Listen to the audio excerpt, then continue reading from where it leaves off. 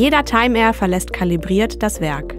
Um dauerhaft gute Messwerte zu erhalten, sollte der timeair danach etwa alle 6 Monate rekalibriert werden.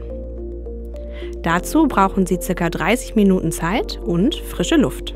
Positionieren Sie das Gerät am besten direkt neben einem Fenster oder in einem regengeschützten Außenbereich.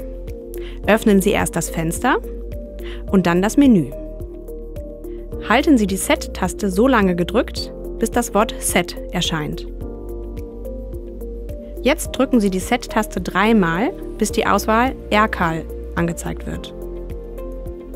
Zur Bestätigung halten Sie dann die Minus-Taste gedrückt, bis der 5-Sekunden-Countdown abgelaufen ist.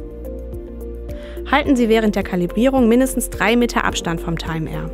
Sonst kann sich der Kalibrierungsvorgang verlängern, weil der CO2-Gehalt in der Umgebungsluft nicht konstant bleibt. Während der Kalibrierungsphase blinkt der gesamte LED-Ring rot. Nach und nach hinzugeschaltete grüne LEDs signalisieren den zeitlichen Fortschritt. Nach erfolgreicher Kalibrierung geht der timeair automatisch in den Normalbetrieb über und zeigt Ihnen wie gewohnt, wann es wieder Zeit ist zu lüften. Weitere Infos finden Sie auf timeair.de.